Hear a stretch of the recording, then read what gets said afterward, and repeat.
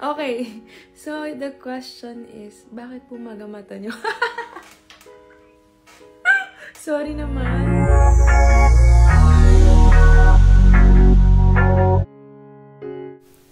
LJ Reyes, nag-live nga kahit magang-maga ang kanyang mga mata.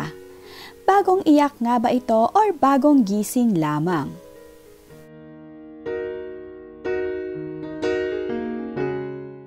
Nag-live nga itong si LJ kahit nga maga ang kanyang mga mata. Para sa kanyang mga followers dito sa kanyang social media, kahit nga ang kanyang mga mata ay namamaga, ay nag-live ito para sagutin ang ilan sa mga katanungan para dito kay LJ at para sa kanyang business na Wonder Jane. Nasaan po si Summer at Aki? Nasa school. Tapos, ano ba? Meron palang questions. Ano ba yan? Hindi marunong. Hindi kasi nagla-live madalas. Okay. So, the question is, bakit pumaga mata nyo? Sorry naman. Kasi kaming puyat. So, sorry kung maga yung mata ko. Nag-try naman ako mag-concealer. Nag-effort naman ako.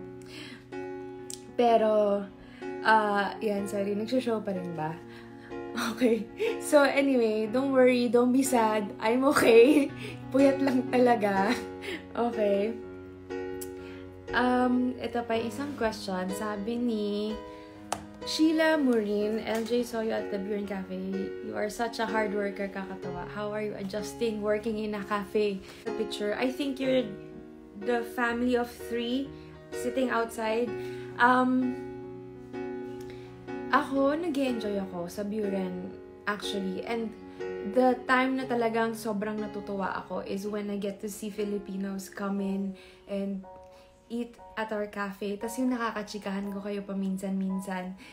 I think nung time na dumating kayo, sobrang busy lang talaga. So sometimes, pag sobrang busy, medyo hindi talaga ako nakakachika. But usually kapag medyo nag-die down na, medyo hindi na sobrang busy, I visit naman yung mga tables at saka yung mga Pilipino na kumakain. So, yun, makikita niyo ako yung mga taga New York. You can come visit me there sa Buren Cafe. So, it's in along Broadway in Brooklyn. Okay? Corner Van Buren. Okay. Adjusting to working in a cafe. Alam nyo, hindi nyo kasi naitatanong na yung trabaho rin namin dyan sa Pilipinas, yung pagiging artista, para rin kaming laging anong tawag dito? Nagka-cardio kasi bisang damit, sa arte ka, tapos basta medyo tiring din siya. Okay, so yung pagod sa cafe, medyo iba rin siya kasi buong araw kami nakatayo. But, and yun nga, moving talaga. But, I'm enjoying it. Sobra. So, I love you all, guys, very much. I appreciate you super, super, super duper. I think this is the time na talagang na-appreciate ko kayong lahat. As in, grabe. I'm so blessed to have all of you. Okay, I'm gonna skip some question because I want this live to be very happy lang. Okay? Haba, teka lang. Okay. Is your product available din dito sa States? Soon, very, very soon. I'm really working hard on it para magawa. Medyo talagang busy lang talaga. Isa lang po yung katawan ko. Yun. And then, sabi ni Jessica Angeli, kailan po kayo ulit mag-vlog ni Summer at Aki? We miss your vlogs. Thank you. I know, but maybe it will take some time na mag-vlog kami ulit. I hope you guys understand. Pero soon.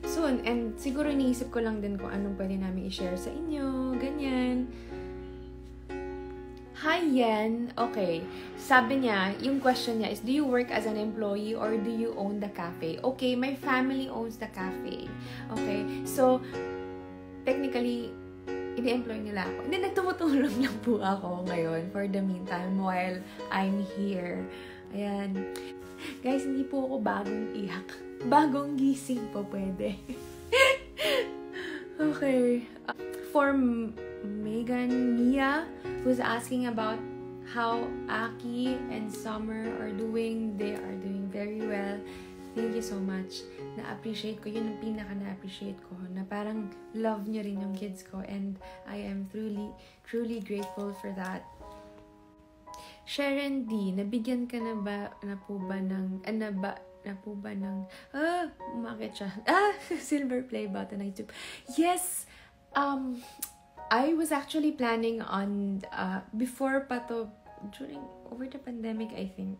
Medyo nagkaroon kasi ng delay ng delivery ng pandemic, but it was sent to me during last year. Hindi ko lang siya na unbox. Yun.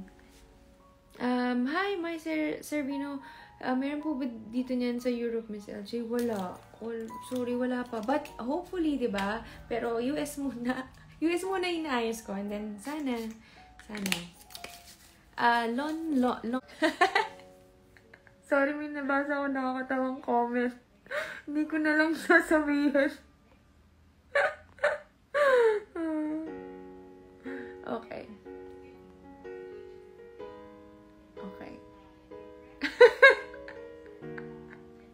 Magkano po yan? Okay. Yung kit, okay.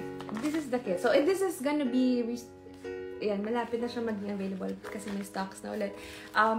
This is the kit. So, ito yung original na Wonder Jane product. So, it's a kit. It's a pouch with a hand sanitizer. Ito. It's 30 ml and a 30 ml na power cleanser. It's a liquid soap. So, tapos may kasama rin siyang lanyard. So, you can bring this with you every single day to keep your hands clean. Yung power cleanser, you can use it whole body. So, if you need to clean anything, sa arms mo or sa face, pwede siya. Okay? Yun, and this is $3.95. Tapos, oh my gosh, meron kaming sobrang exciting na gagawin for Wonder Jane, project for Wonder Jane, and we will be announcing it very, very soon. For me, it's a cute way of making your loved ones or special someone feel special. So, please, abangan niyo yan. And, yun, I guess that's it for today. Please, yun, okay. So, thank you so much, guys, for joining me tonight. Rest well, stay safe. I'm happy that Philippines is doing better. And, ingat kayo lahat. Thank you so much again. Bye!